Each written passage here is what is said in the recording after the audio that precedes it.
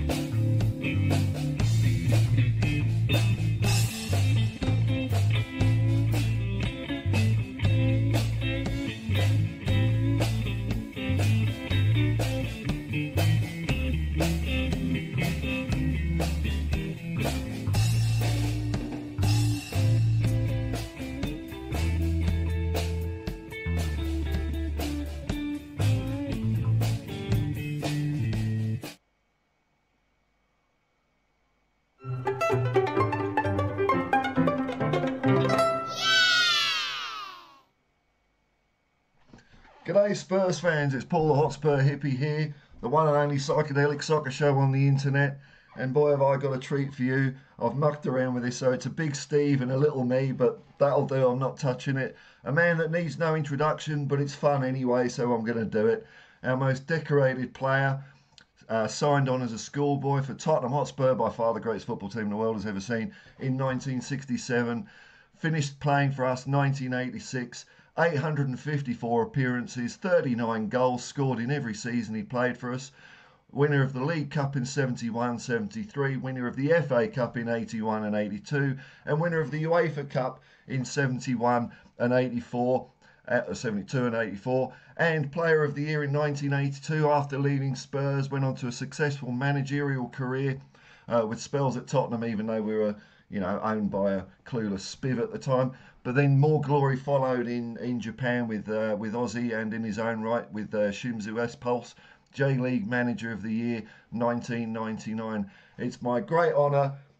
One of only 3 posters on my bedroom wall. It was Steve Perryman, Aussie Ardelis, and Debbie Harry. Welcome, Steve Perryman, the skipper. How are you, Steve?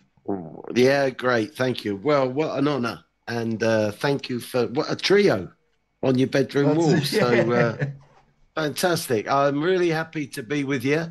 I expect it's early in the morning there, isn't it, for you? 7 a.m. 7 a.m.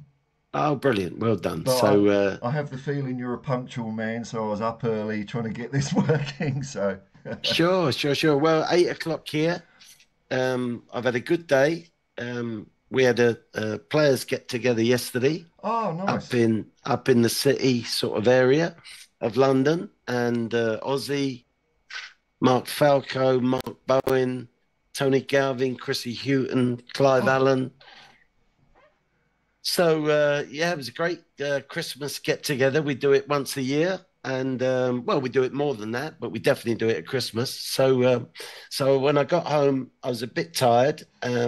So anyway, went to see my brother today, who's been quite ill, but he's now out of hospital. So I'm delighted with that.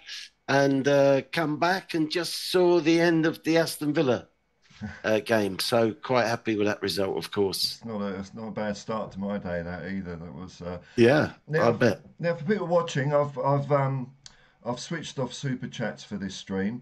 If you want to say thanks for what we're doing here, there's a link to the Aortic Dissection Charitable Trust, charity that Steve's involved with. So instead of giving me a few quid, if you want to say thanks to Steve and thanks to me, then you can click on the link and give him a few bucks.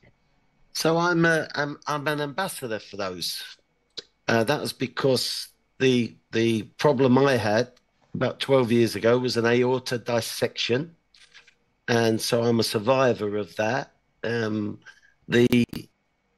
The chances of you surviving it is only 10% of people make it to hospital. Oh, So of 1,000 people, only 100 make it to hospital.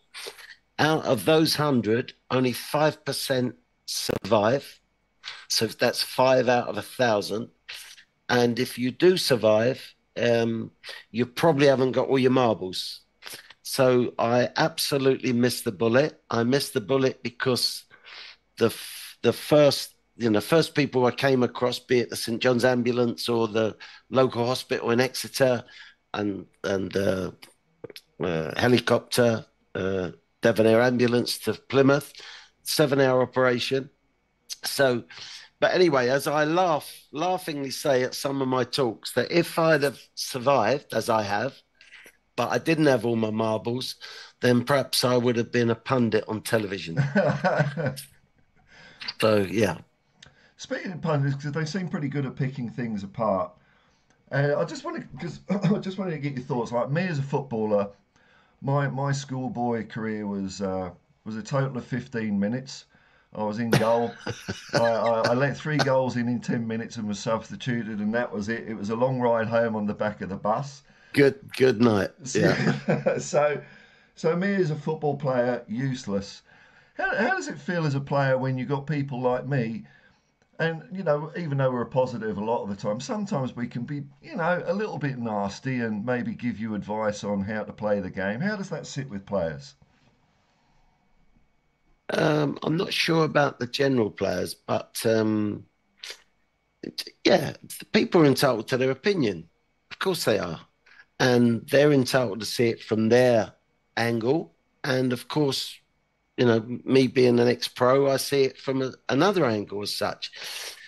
And then, when I got my first job at Brentford, which was my one of my local teams I used to go and watch as a sort of 10, 12-year-old. My brother, oldest brother, Ted, who was a bit of big influence on me, said to me, Steve, when you get a good letter, so remember this is mid 80s, 87-ish. When you get a good letter, put it in a box below your desk on the left. And when you get a bad letter, put it in a box to your right. And when you're having a good spell, look at those ones that are giving you grief. When you're having a good bad spell, look at the other ones. And I think that's right. My brother Ted used to say to me, look, Steve, if two monkeys manage two football teams, one monkey has got to be the winning manager. So, yeah, I think that I got a letter one day when I was managing Watford, and we drew 1-1 with Southend. And this chap wrote me this letter that arrived on the Monday. We got a 1-1 draw.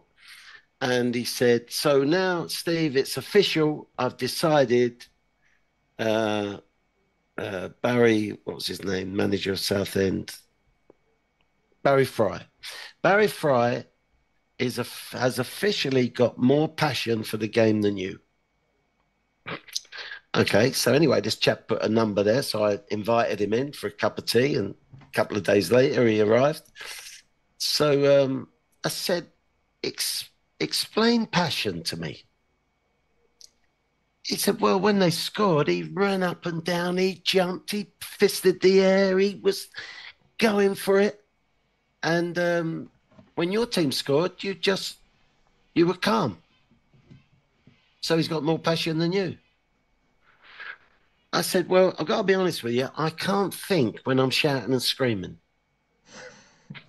So actually, if you put a ball between me and Barry Fry, a 50-50 challenge, who do you think's going to win it? I said, because I'm guaranteeing you I would win it. So my passion comes from, yes, winning that ball, but also thinking about the game and thinking about what's coming next. I have this thing about, Bill Nicholson used it. It's a, chaps, what do you think is the most important minute of a football match?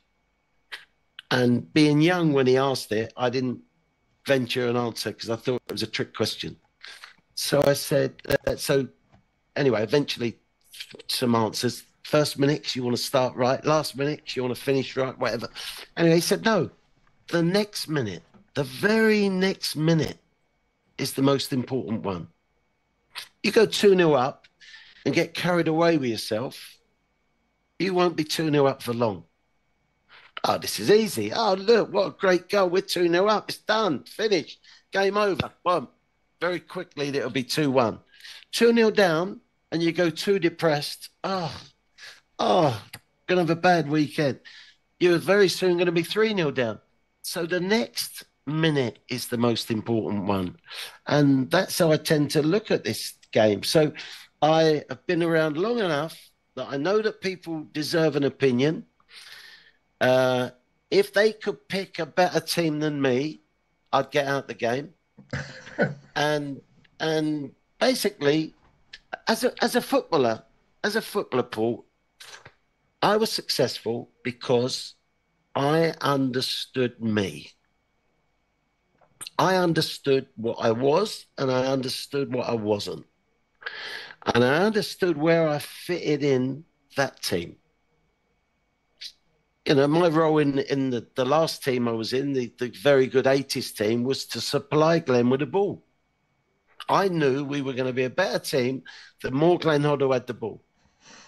So I made it my job to make sure I kept feeding him the ball. Now, you could say, well, you know, that's a bit, you're not very ambitious if you're not going to go and do something yourself. No, I'm doing the best for my team. That's what I do. I'm a leader. I'm a captain. I'm a driver. That's what I do. I elevate the special talents like Glenn, like Ozzy, like Ricky, like Mickey Hazard. I elevate them up to do their job. If those talents don't have the ball, they may as well not be there. So as a footballer, I understood what I was, what I had, my strengths as against other people's. And as a manager and as a coach, I knew my strengths. Absolutely. And Eddie Bailey once said about me that this kid, I think this was a 17-year-old, this kid's got a chance because his heart is much bigger than his head. And that's one of the quotes that I'll sort of take with me to my grave. Beautiful. So I know I'm talking a lot about me, but No. you're asking me questions about me. So Yeah. of course. So but I'm happy because I'm happy in my own skin. I'm happy what I did. I'd like to have won more for Tottenham. Wasn't to be. I'd like to have played for England more. Wasn't to be. Someone didn't want me. Guess what? I've tried my best. But yeah, I'm happy with. Bill Nicholson taught me integrity of football. So I'm a bit like Ange. I don't like kicking the ball away. If we get a foul for us, I want to stop the ball and play. We play. We actually get the referee out of trouble because when they've given the free kick to us for a foul, there's about 3 players arguing with him and stop the ball and play. You're getting the referee out of jail because they can't keep moaning with the ball moving and gone away. You see how quick the goalkeeper plays for Ange? Yeah. Wonderful. I love it. I've been wanting that for the last 10, 15, 20 years of Tottenham's goalkeepers. And they all make out they want to play quick, but they don't play quick. Do you know what I mean? This fella plays quick. And I like it. And if we get a free kick, stop the ball and play. Let's move it. Let's play. And I don't like the word game management. Oh, it's terrible. In probably in my 19-year career, I probably had Keith Birkinshaw and Bill Nicholson for about 15, 16 of those 19 years. Not once did they say, kick the ball away. Not once did they say, run the ball to the corner flag to waste time. Not once did they say, kick their star player to put him out the game. Not once. And if we were 1-0 up and got pulled back to 1-1 by the end of the game, you know what they'd say? It's your fault, chaps. You didn't try hard enough for the second goal. You need to get a 2-goal cushion before, not relax, but before you can feel a bit more safe and secure. So I'm very much going down the Ange route. And for instance, and I'm talking about myself, but when my team won the league in Japan, we won it with the most goals, conceded the least goals, and had the best disciplinary record. I think that's fair play. All round. In the Well, attacking sense, in the defensive sense, and the way you try and play the game. And I used to say to the players, because the Japanese players, and Ange would have seen all of this, the Japanese players are hugely, hugely influenced by Brazilians. They get the star Brazilians when they're getting old, Dunga, etc., and some not so good Brazilians, but they bring the Brazilian mentality to Japan. And you know what Brazilians want to do? Argue with the referee, pressure the referee, ah, kick the ball away. It's another form of cheating. And and do you know what? That had to be pointed out. And I had to say that on television. So I carried the flag for fair play. And I used to say to the Japanese, not everything from Brazil is top class. Trust me. Trust me. If you're talking Pele and that team, yeah, top class. Most of it is variation on a way to cheat. you mentioned fitting into a team there, Steve, and like even though it felt like growing up, it felt like you were always playing for Tottenham. It felt like you were just a constant there. And what you're talking about there, lack of game management, was it's so much fun to watch you guys play week in and week out. There was never time wasting, playing for a draw.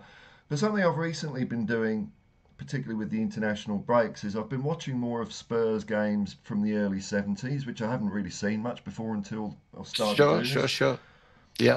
I'm so used to you as a fullback, and then I see you as a midfielder, and it's like you're Pape Matassar. The ball comes in, then Steve Perryman appears, one or two touches, the ball goes off at some angle around the clock straight to another player. So, how did the change from being an excellent midfielder to a wonderful fullback come about? Was it a natural thing or an overnight thing? Yeah. Yeah. So at school, I was an inside forward, which I suppose is like a forward thinking midfielder. A wing half would have been a more defensive midfielder. Anyway, so I was an inside forward and left school, joined Spurs to the great Bill Nicholson. And he said to me when I walked in, Steve, if you play quick, easy, and accurate, you'll have a career. And I trusted that man's opinion. I followed his opinion. And when I said I knew my game, part of my game was listen to the instruction. Again, you work it out for yourself, but use the instruction. And so I developed into. I got my debut as a 17-year-old. Why? Which was very unusual because the team lacked some legs. So I came in with energy. I could play, I could pass, I could move the ball on, get it and play it, get it and play it, see it, play it. Wasn't a dribbler by any means, not really quick enough and not really tall enough. So I must have had something. And as Nicholson would describe it, Steve, anticipation, son, anticipation. And that's basically what do I think will happen next? And then as you play more games, more experience, you get a better decision maker on what you think's going to happen next. The ball's going to drop there, and I know it's going to drop there, and I move there before it happens. So so I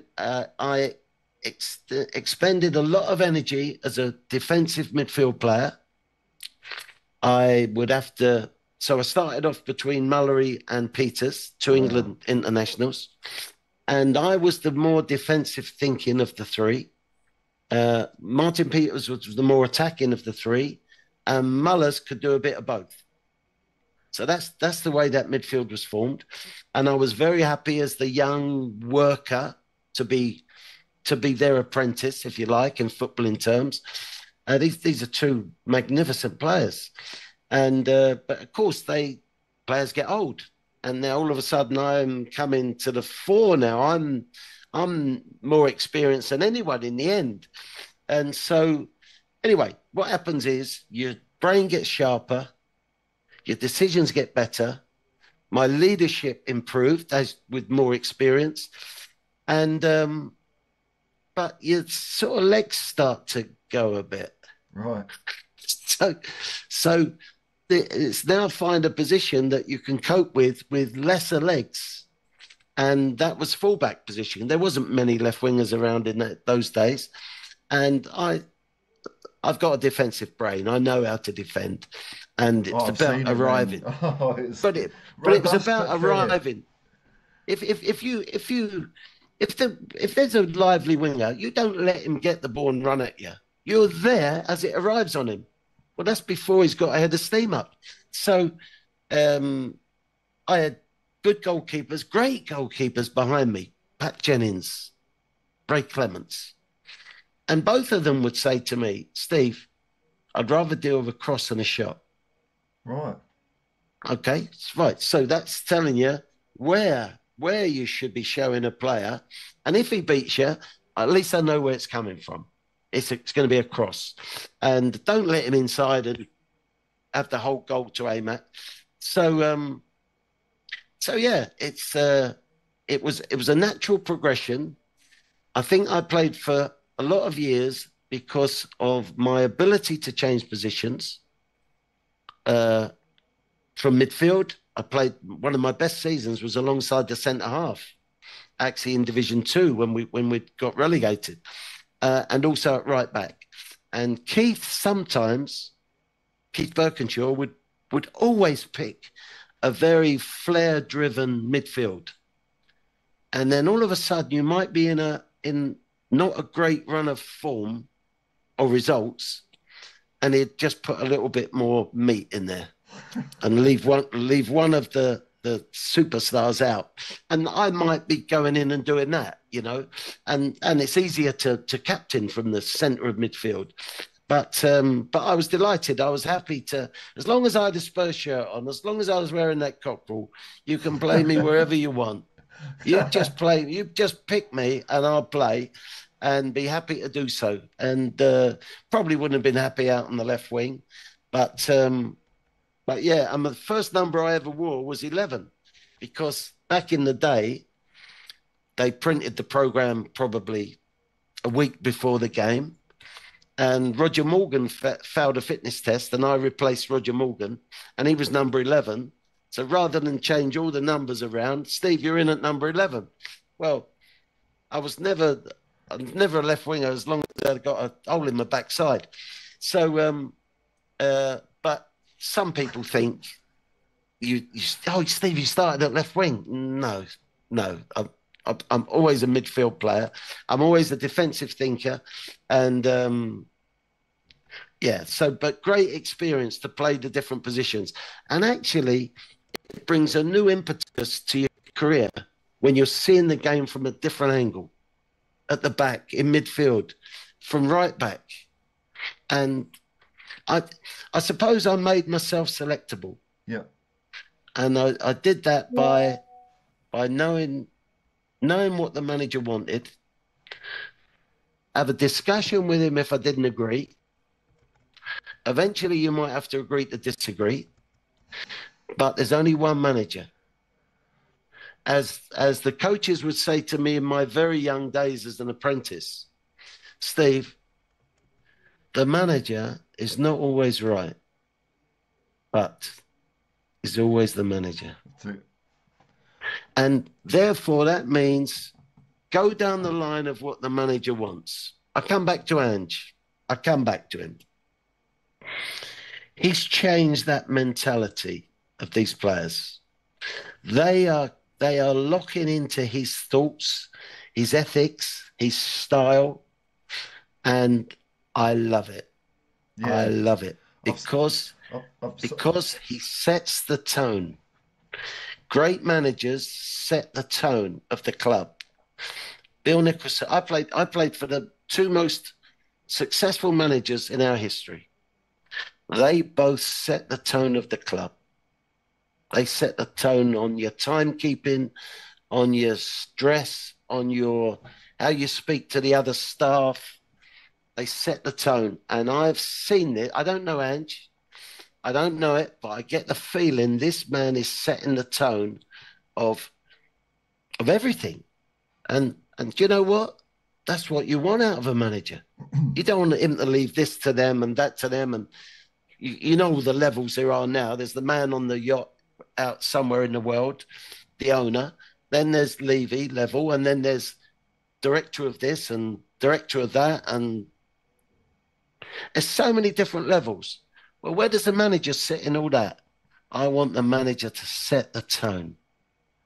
That's oh, what I want him to do. Ange is an unstoppable force. I've been watching him for quite a while, his Australian career. So when he came to Tottenham, it was just, it's a dream come true. Now, I'm just looking at the Zoom thing. I didn't realise there was a time limit. I think we've got 6 minutes left. I might see if I can. Wow. Yeah, I didn't realise he had to pay. So I might see if I can do another call straight away. Yeah, But sure, sure, I'll sure. just, um, I'll just go. There's quite a lot of love for you here in the comments here, Steve. There's more than one people's mentioning Steve Perryman Sports, which is where I used to buy my gear in the hope that you'd be behind the counter. You never bloody were, Wow. but you're probably Well, training to play well, I football. used to I used to do 2 weeks a year when my brother, who I own the shop with my brother, he would go away, rightly so, and I'd have to do 2 weeks a year, and I was like a caged tiger.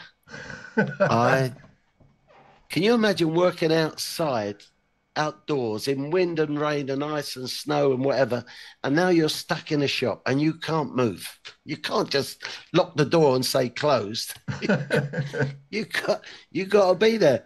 And yet, some funny moments. I had representatives selling stuff come in, and they'd say to me, "Can I speak to the owner?" Yeah, go, go and get him. No, I'm the owner. Oh, oh, and one of the other ones was this very nice lady walked in the shop one day, and she looked at me, and you don't jump on a customer straight away. You let them just relax and whatever. But she's looking at me, and then eventually I walked towards her, and she says, "Have you got any Fred Perryman shirts?" I said, "You mean Fred Perry?"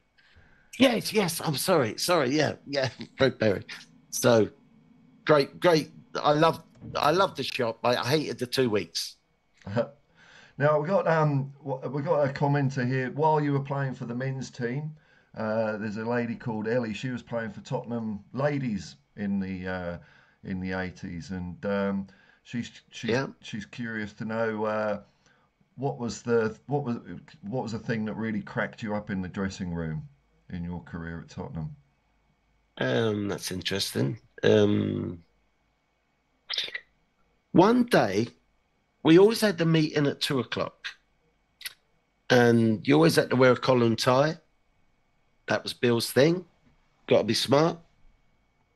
And this day he named the team, and he said, "I think you'll notice that Mike England is not here, and I've named him in the team." I'm thinking, yeah, where is he? And will he get fined? Although Bill Nicholson never fined anyone. And he said, he's going to be late, but he'll be here by about 2:30. So Get on with it. Mike's playing. When Mike eventually came in round about 2:30, he was in a heavy sweater and jeans. Do you know what? I was in the garden. I was doing the garden, and I thought, Christ, it's Saturday. There's a game on. I forgot all about a game. I mean, I'm thinking game from the second I woke up that morning. Of course, days before, but definitely, when you wake up, I'm thinking, how have you slept, Steve? Are your legs okay? Do you feel tired? I'm asking all these questions of myself. And Mike England was that experienced. He obviously didn't. He was going to do a bit of gardening before the game. Now, things like that just made me not necessarily crack up, but think, wow, how we're all different. How we're all different. And that's why Bill Nicholson used to set the tone that I spoke about, because he had this thing that if you're all on the same page, Monday to Friday, and bearing in mind he would not treat Jimmy Greaves different to 17-year-old Steve Perryman, because we played together for 6 months, but he'd be giving him different instructions to me. I'm a defensive thinker. He's obviously a forward thinker. But you've got to be on the same page as per your dress, your timekeeping, this, that, the other, the manners. And if you were on the same page Monday to Friday, you had every better chance to be on the same page on the Saturday. And that's what you want, your team to be on the same page. Very clever. Very simple, but very clever. So, yeah. Do you think that, like, just watching footballers now, it looks to me like, I don't know, it looks like the individuality has been coached out of players, that, it doesn't look to me as if footballers are expressing themselves more, that they've got very rigid plans in place, and the tactical team talks are probably very, very detailed. Or it sounds like in your Yeah. day it was kind of, you're Yeah. trusted to play a game of football. I think what happened was that 66 World Cup, everyone before that was playing 4-2-4 with two wingers. Wow. Wingers were the entertainers. The English crowd would love a winger to take on the fullback and cross it. That's what they wanted. Ramsey turned us into a 4-4-2. He didn't have room for wingers. And the wide midfield players had to be workers and runners. Steve, I think Yes, this they is had to. sorry, Steve. I think it's going to cut off. I'll try and do another Zoom meeting, get you back Okay, on if it please. stops. Sorry, man. And we'll carry on. No problem. No problem. I'll do it now. So bear with us, Okay, folks. go. Okay. Go, go.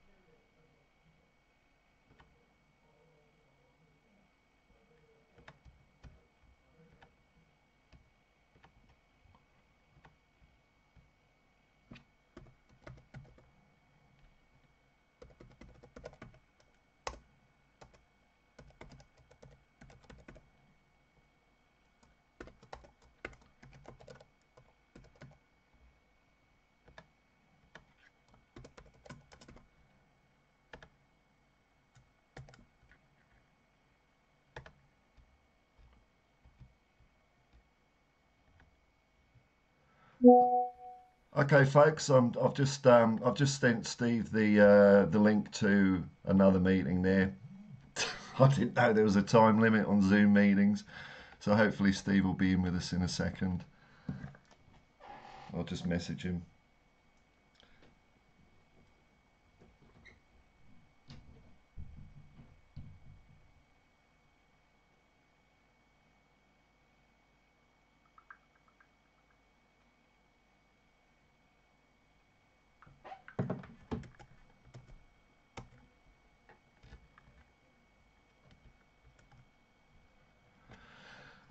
How fun is this, eh? How fun is this?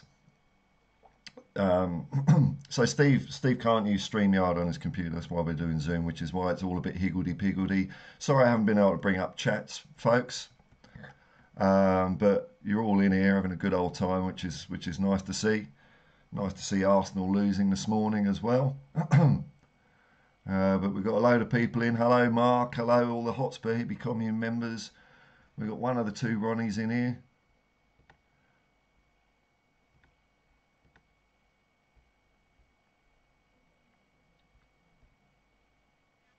Hopefully, I've done the link right. Sometimes it's a bit.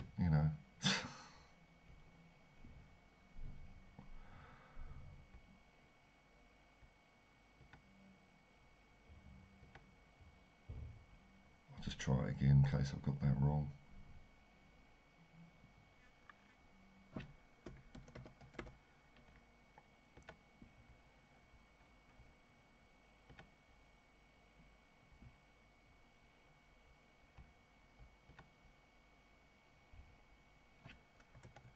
Oh, we're back. Hello. Can you hear me? Seamless. Yeah, Like it brilliant. never Well happened. done. Well done. The other thing that was quite funny in the dressing room was that managers, of course, are experienced and they're getting older year by year. And Bill Nicholson always, but always, got the two names mixed up of Crystal Palace and Queen's Park Rangers. So we were all waiting for the mistake.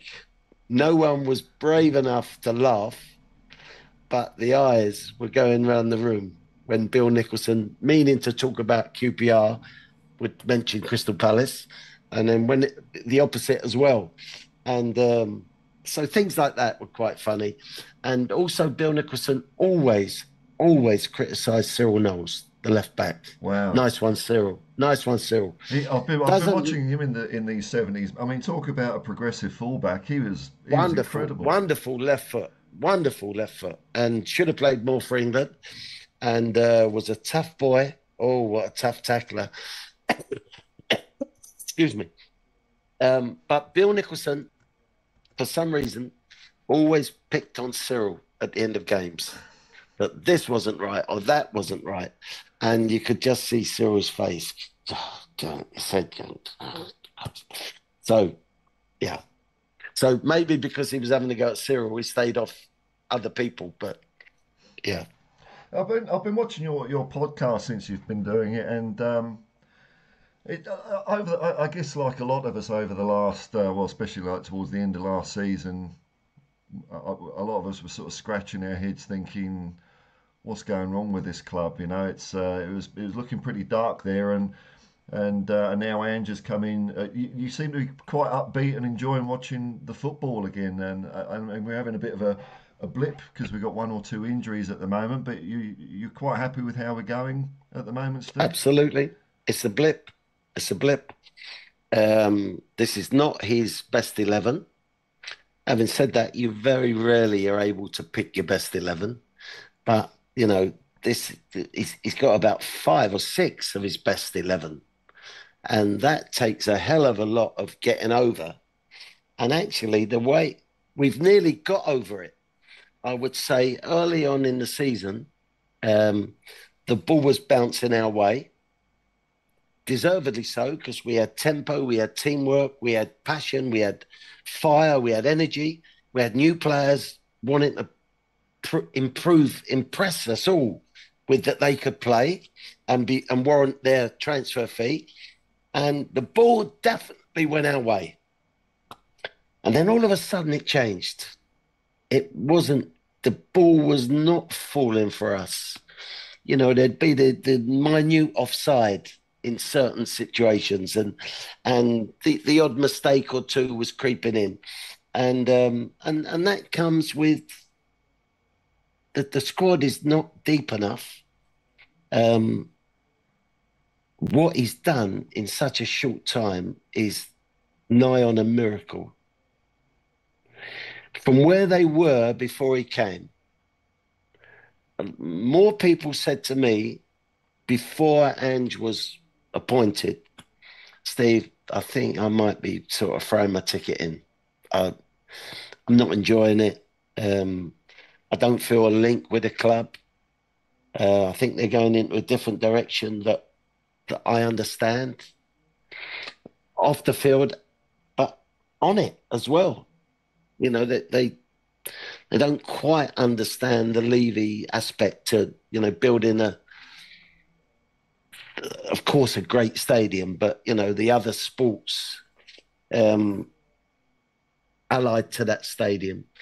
Um, and by the way, if the financial fair play comes into play, if it really comes into play and is adhered to, Lever will probably be looked on as a magician for what he's doing. I'm not saying I like it with regard to. I'm not saying I like it with regard to my football club because it's my club, it's your club, it's our club. Yeah. Um, but uh, so off the field, on the field, I very rarely go to games. I can't stand traffic. I cannot stand it. And anyway, I went to the AC Milan game, home game. We were a goal behind. Oh, The crowd were up for it. 60 odd thousand people were so up for it. And after 15 minutes, the crowd went, we're not doing it. We're not going to do it. We haven't we haven't got the fire in our bellies. And at the end, they weren't even angry. I think Harry had a header at goal after 85 minutes. They weren't even angry because they were sort of comatose. yeah. That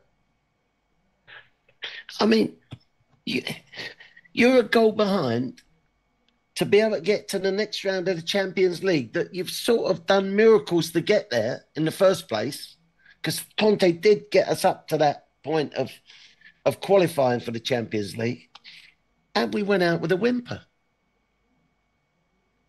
And we played Chelsea 4 times, maybe the season before. 4 times, we never laid a glove on them.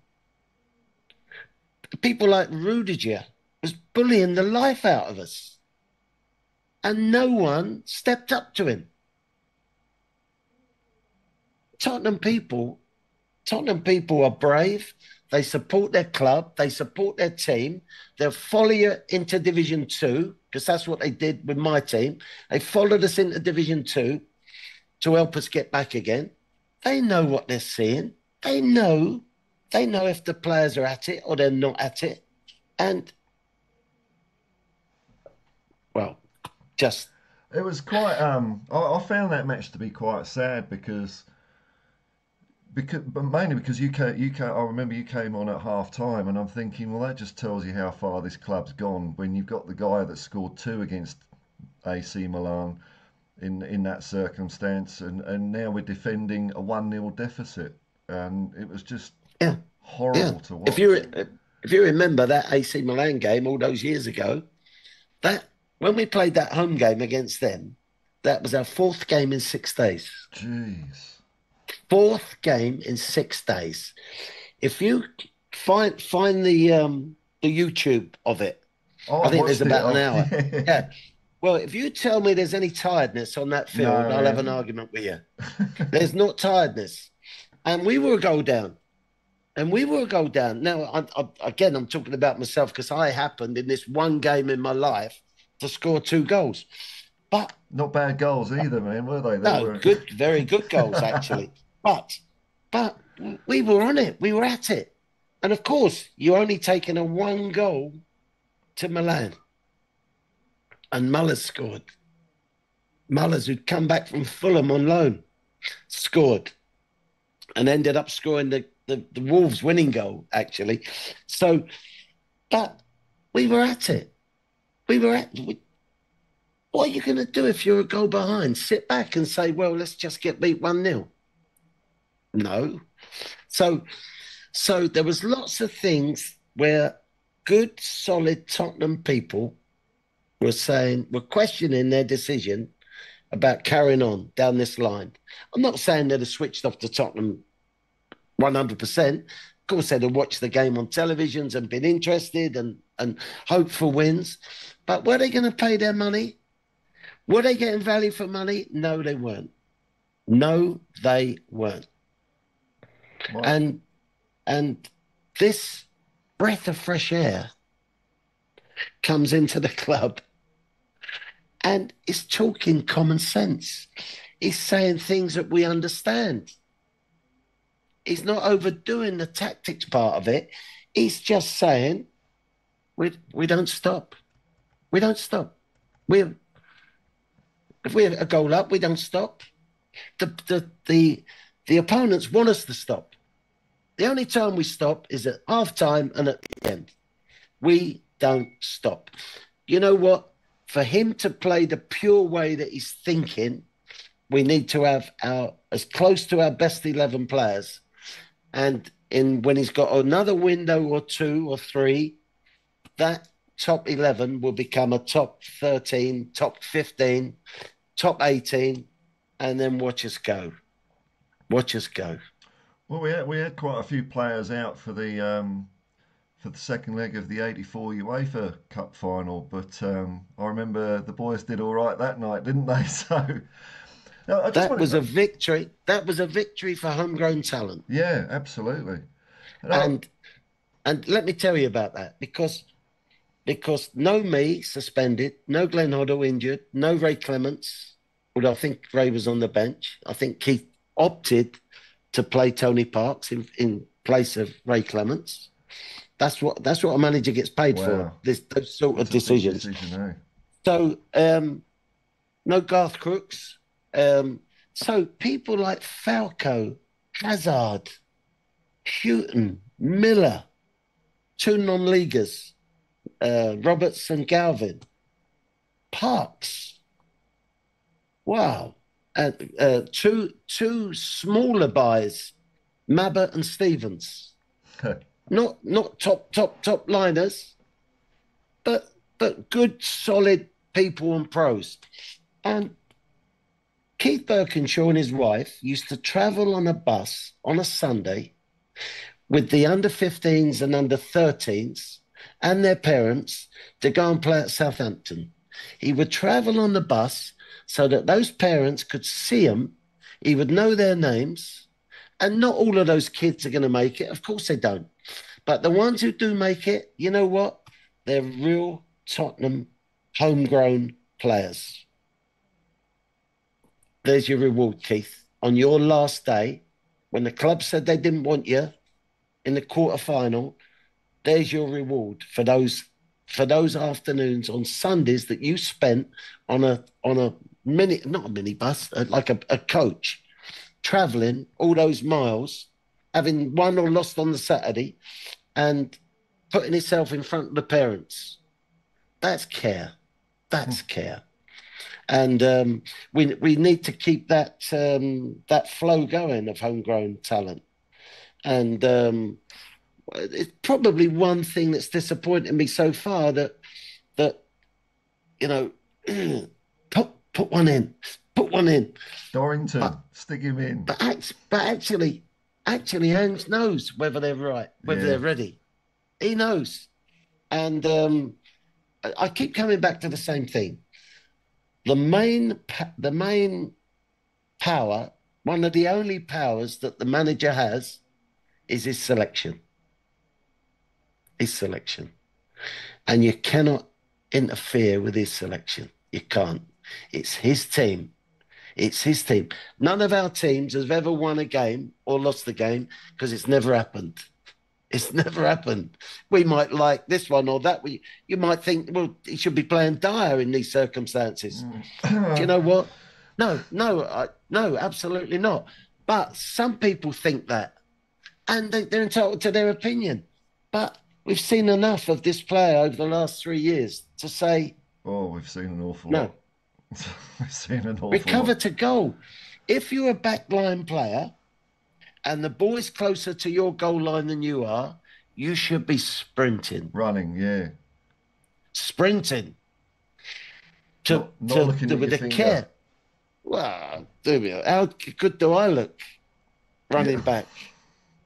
Anyway, so but the players have fed into it. They fed into this way, and of course, there's going to be a little bit of a, a jump because maybe they weren't enjoying playing under the last two managers. Yeah. It It looked didn't. like they weren't It enjoying looked playing. like they totally lost interest. Yeah, yeah. 6-1 Harry Newcastle. Harry was because he's like that's his focus there. I'm gonna score goals. I'm That's gonna it. get the golden boot. I'm gonna get this record. I'm gonna play for England. And but some of the others with less focus weren't focused at all. So that was what's particularly disappointing. You know what we want to ask? You know what we want? We want a team that's going out there and trying their best, running their best. As Bill Nicholson used to say, don't come off that, don't come off that field fresh. Yeah. You come off the field fresh, you haven't done your job. You should come off absolutely shattered. And then you spend after the game and the next day getting yourself ready. Back to the AC Milan game, 4 games in 6 days. Oh, what about the recovery period there? How did you spend that?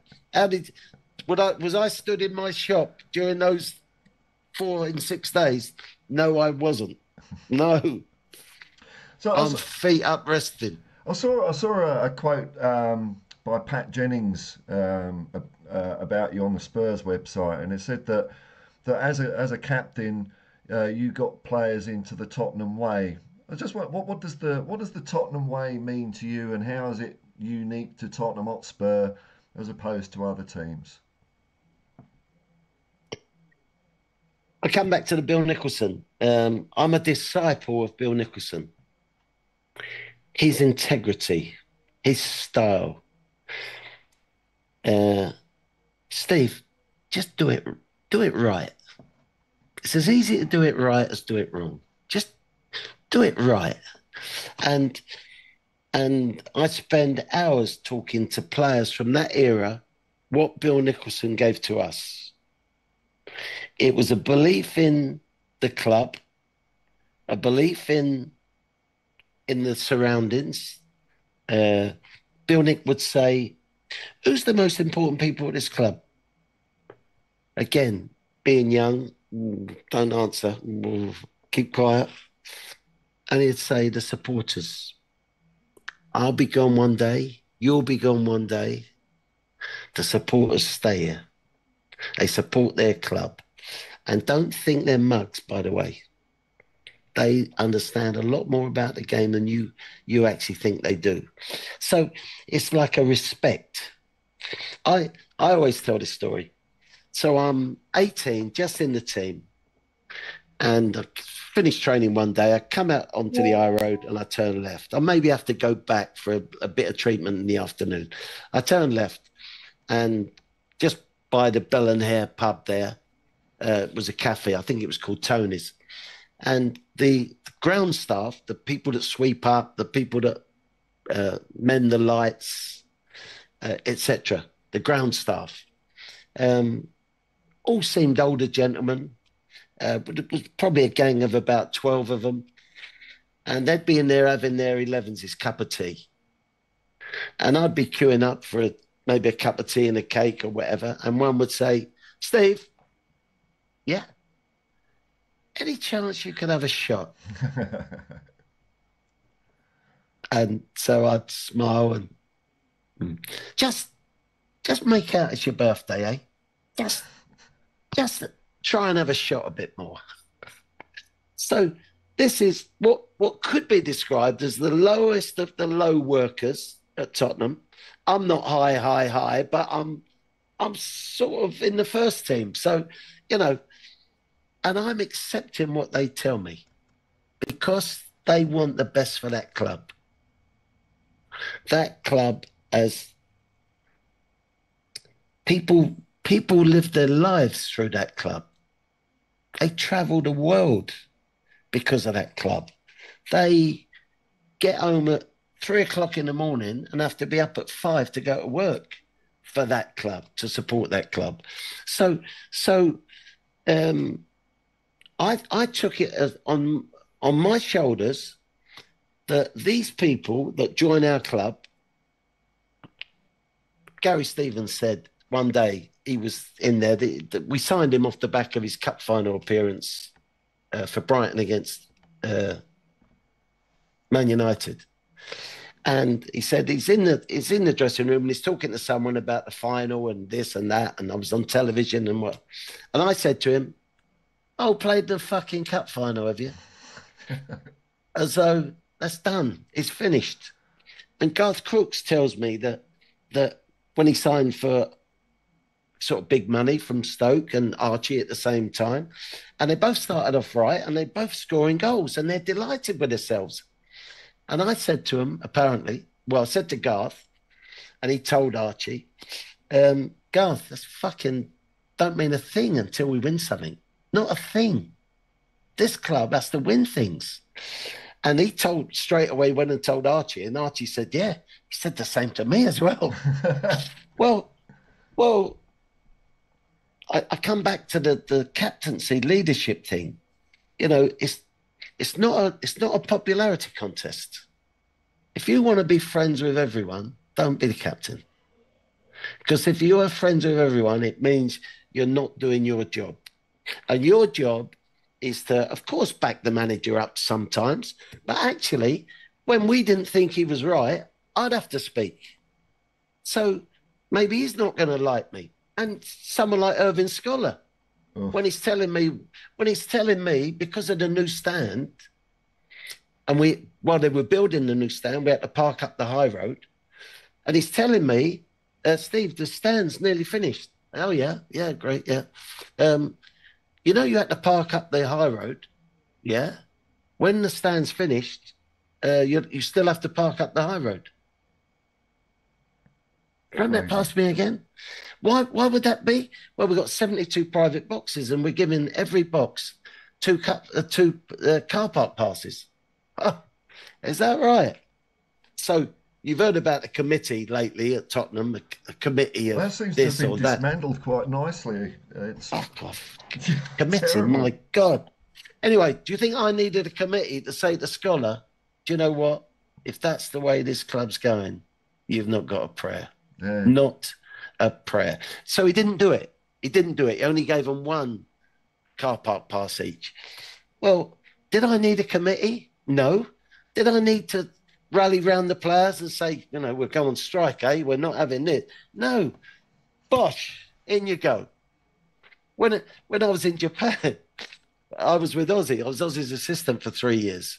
And Ozzy decided he wanted to get back into European football, so he went to Croatia, a big job in Croatia.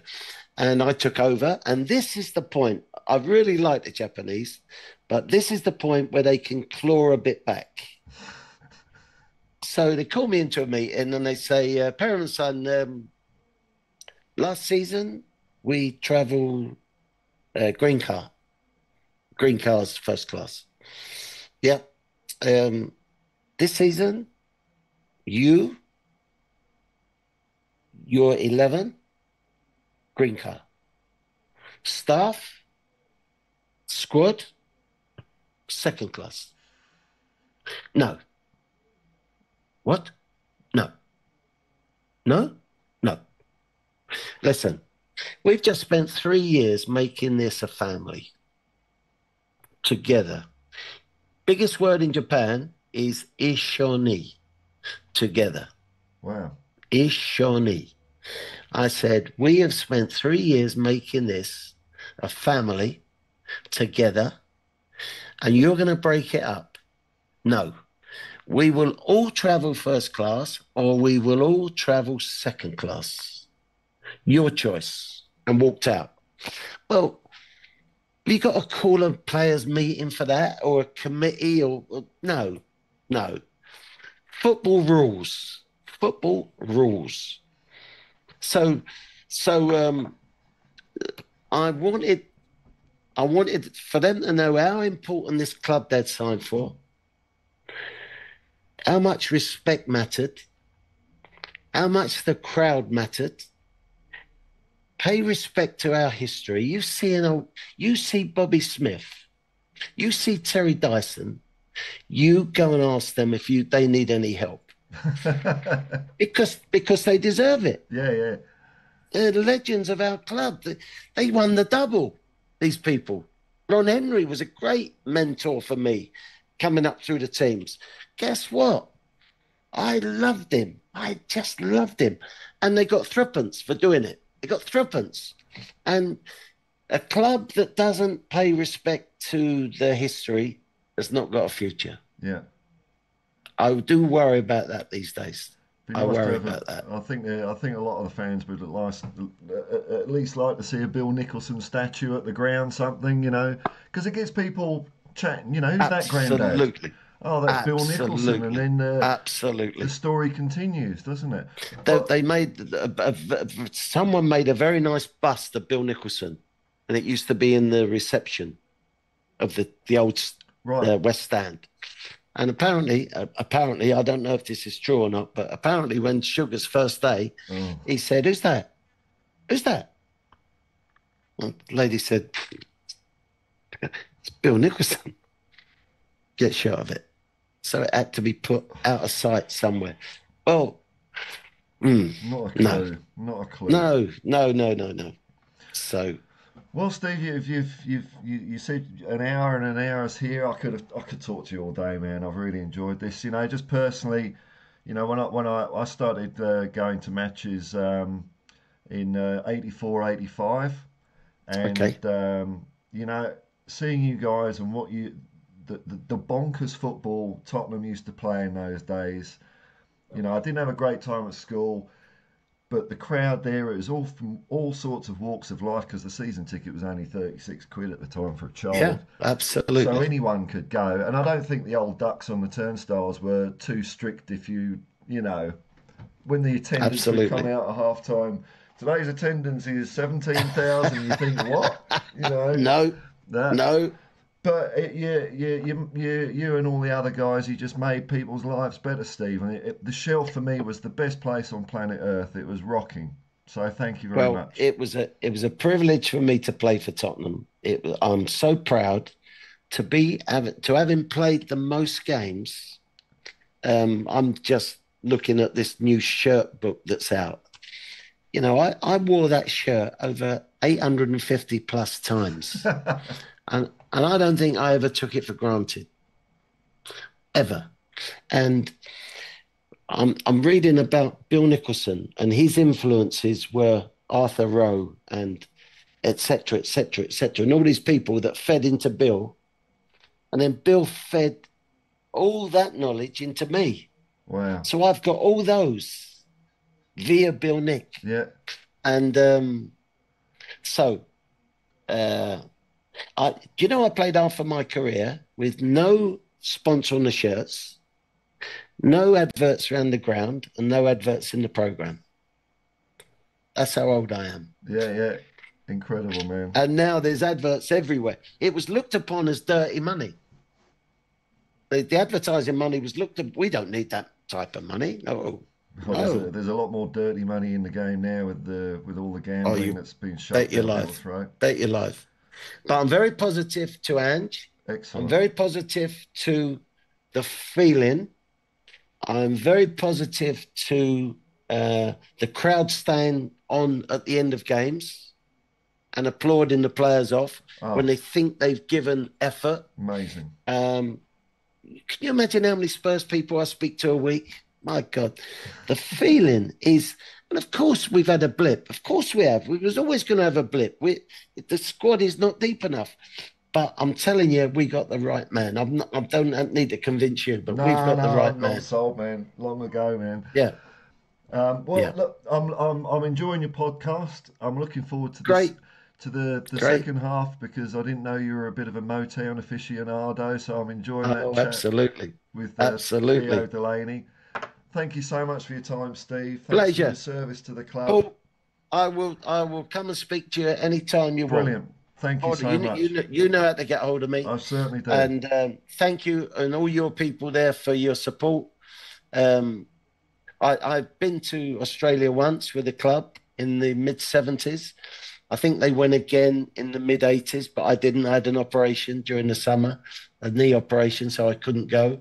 But Get, loved it. you have to I get ready. just loved You have it. to get ready for your next 300 odd appearances for Tottenham, I suppose. That's Absolutely. I used the summer to get stuff done. right. That's when I had operations, and yeah. But I'm still very positive to what we're going to do. Me too, man. And I'm loving and it. good luck to you. Thank, Great to speak to you. thank you very much, Steve. I'll see you next Good time. luck, troops, all you Spurs people. Come on, you Spurs. Come on. Thank you. Nice to see you.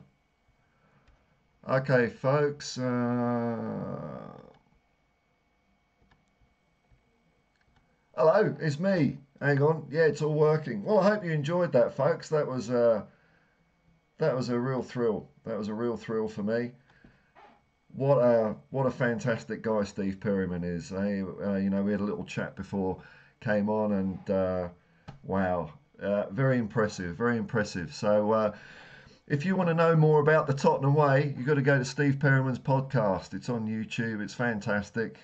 When he talks about the club, it would behoove you to pay attention. Now, as I said at the outset, I've disabled super chats and whatnot for this stream. If you want to say thank you to me and Steve, there's a link for a charity that Steve's an ambassador for, the Aortic Dissection Charitable Trust. Click on the link, bung them a few quid, and I'll be around soon. I'll get the stream in order so I can do chat as usual. It was a bit higgledy-piggledy this morning, getting Zoom working, and the comments were a bit vague. So I'm really sorry. I didn't get through to many people's questions. I mean, Steve, I just let Steve talk. Really, I didn't want to interrupt the guy because he's interesting. So, but if Steve comes on again, I'm sure I can make more of an effort with that, folks. But what a thrill! What a thrill! Steve Perryman. So I've only got Aussie R dealers and Debbie Harry to go, and I've done my bedroom poster trifecta then. So come on Aussie, come on Debbie, come on board. I'm excited. He's got me excited about Tottenham. How's he do that? Excited about Tottenham. Arsenal lost. We got Newcastle tomorrow. We can make some inroads. Title challenge might not be over yet, folks. Oh, I'm pumped. I'm pumped. Look, I'll just leave it there, folks. I don't know what I'm clicking here. Hang on. I'm all a buzz. I'm all a buzz. I'll see you a bit later, folks. Until then, peace and love, man, and come on, you Spurs.